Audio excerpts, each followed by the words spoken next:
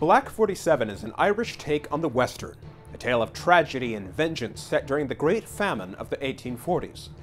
Many critics are calling it the Irish Braveheart, and it's definitely the dark, historical thriller you didn't know you were waiting for. This is Alexander Hall with another MRCTV movie review.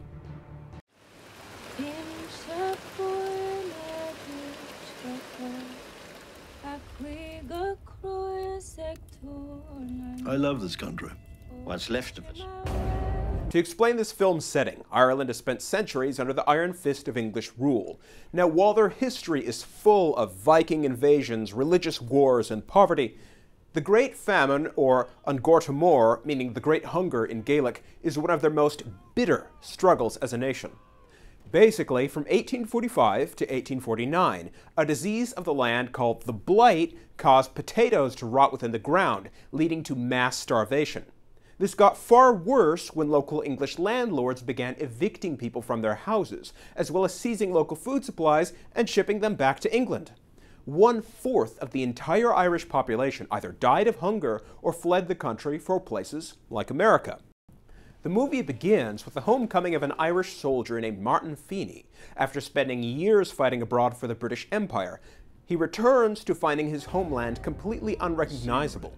His mother, dead of starvation, his brother, hanged, and his sister's family is being evicted from their home to starve in the freezing cold. With nothing left to lose, and with years of combat experience in the Middle East, he begins a rampage through British-occupied Ireland to claim his vengeance.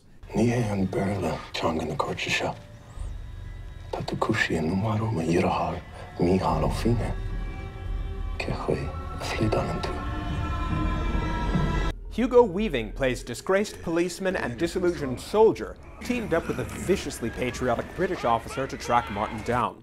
What plays out between Martin's rampage and his pursuers is like an old-school Western, but with a European twist. To some Irish Americans, it'll be a grim awakening to the dark past of a homeland they've never yet been to.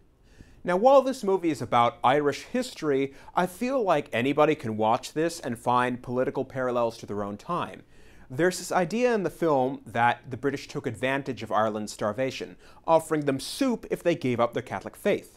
This became so infamous that the phrase, "taking the soup," became slang for selling out on your moral principles.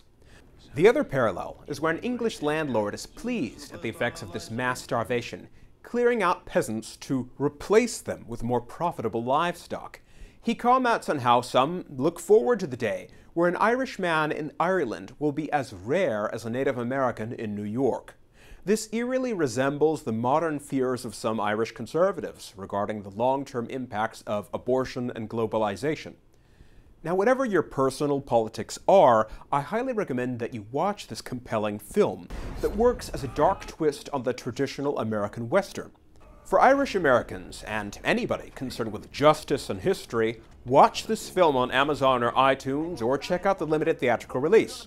If you're looking for an excellent revenge Western, or to reconnect with Irish roots, I couldn't recommend it more. For MRCTV, I'm Alexander Hall. Thanks for watching.